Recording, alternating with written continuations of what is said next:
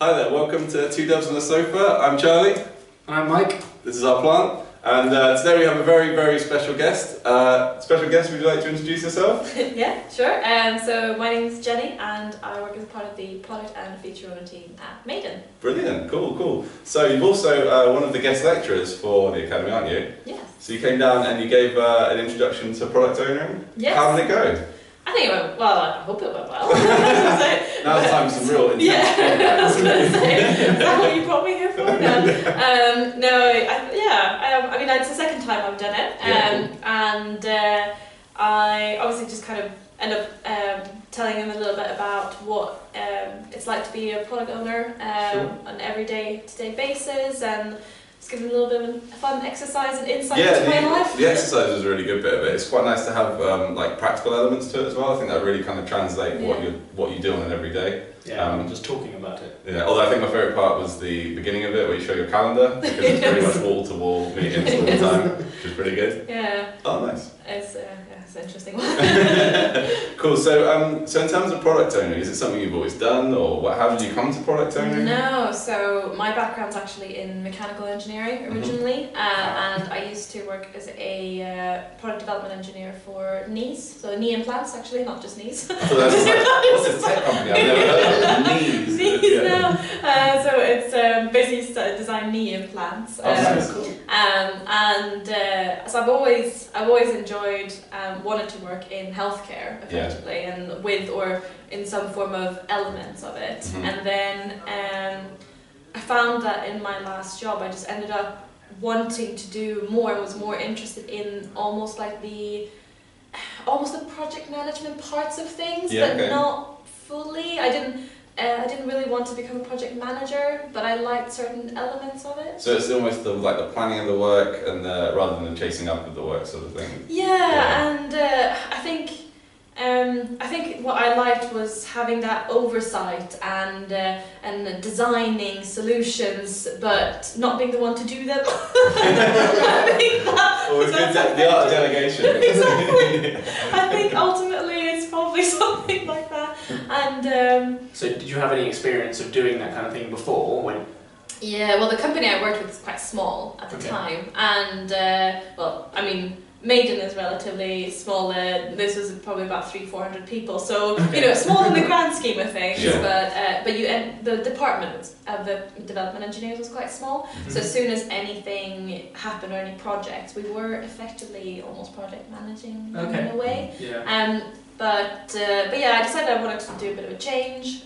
So I knew someone at Mayden actually, and basically sort of applied for a role there as a product. Well, I think I just applied as handed in a spontaneous application. Oh, right, just give me anything. I think effectively we were chatting, my friend and I, and I was saying that I was looking at some other things, but I wasn't sure what. But along the lines of project manager, and he basically went, "Well, we always need project managers, so you just send me an email," and basically that's what I did. And then they invited me over for an interview. So something seems to have gone right. So in terms of Mayden being agile and using Scrum, is this the first time you've the first place? How have you found that transition going into not just a different role but also working in agile as well? I think obviously my last company was very, very waterfall, and manufacturing is how it usually works. And to me, actually, before my interview, I basically googled what is Scrum, what is agile. Wikipedia. Yes, genuinely. I think I had about 3 pages of my own homemade notes, and I was like, I have no idea. And I still went to the interview, and I was like, I really hope they don't ask me about this because I don't know what it is. But I feel like almost. In a way, I feel like almost like my eyes were open when I started, because I was like, "Ooh, this is interesting," and I think it's just that way of you manage the work, not the people, Sure. and everything around that, and it suits me as a person really, really well. Yeah. And I like how it's coordinated in Mayden and how that works really. Cool. So one of the things that you did on our guest lecture was you kind of told the students about how not to say no, yes. but to say no in a very nice way. Yes. Would you say that that's probably the most important skill to have? Say that? Probably not, but I'd say it's a pretty... Did you just say no without saying no? Perfect, there we go. Good example. In action. I think it's just one of those, obviously the main thing of a part of the product owner role is about effectively you are the representative and the face of the stakeholders in the product that you work with. Unfortunately you don't ever have one stakeholder, but you have usually quite a few of them, and they never ever want the same things. Quite often want actually contradicting things. So it's about, I think the main thing is just about how can you be a voice of 20 different people who all want different things and do that at the same time. I think that's that must get quite difficult sometimes, juggling all the different stakeholders. I think it definitely does, and I think that's a part of the role in itself. One of my colleagues always used to say you end up being as long as if everyone's moderately content, you're in a good place. As long as nobody's really upset.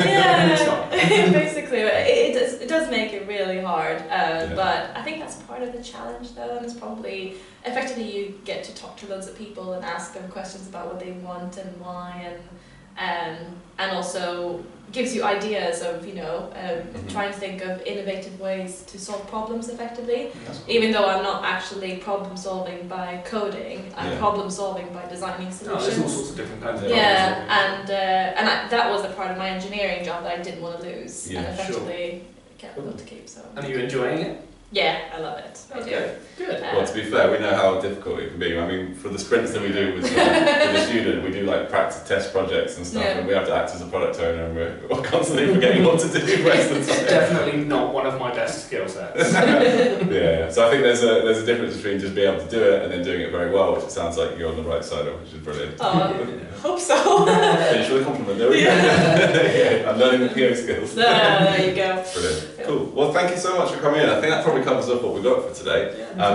So from all of us, thanks very much and catch you next time. Bye. Bye.